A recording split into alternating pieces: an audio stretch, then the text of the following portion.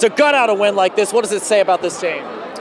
Yeah, I mean, at the right time, I thought we did what we needed to, especially defensively. In the fourth quarter, we really locked down, played good defense, made it difficult on them, and Winger battled the whole time. And so, everything that we got, we had to earn, and credit to them to do that.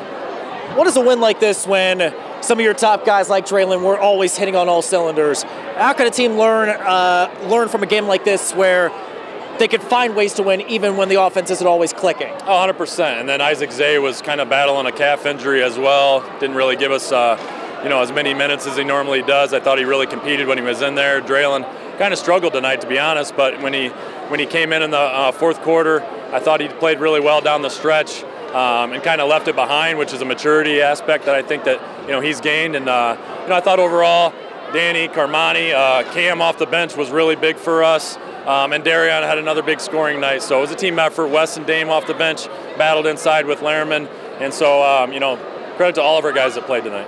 Speaking of Lehrman, you really held him defensively.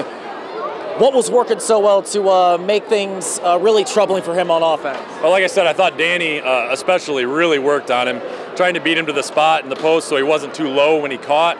Our plan really wasn't to double him too often because we didn't want to give up too many offensive rebounds and get out of position that way and give up too many open threes. So we tried to lock in on other guys. And then Damian Jackson and Wes Javens, when they came in, did a really nice job of being physical with him too.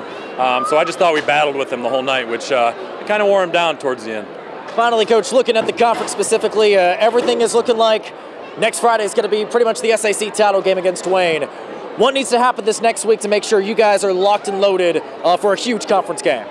Well, we need to take care of business on Tuesday at Norwell first. We try to look at one game at a time, one practice at a time. I don't think we get to where we are record-wise if we don't do that. If we continue to look ahead for teams, then somebody's going to knock us off. So that's what we've been preaching to our guys. But Wayne is a great team. I mean, they made it to the semi-state last year in 4A, have mostly everybody back. They play extremely good basketball. It's going to be a heck of an atmosphere in here, and it's going to be a lot of fun again next Friday night.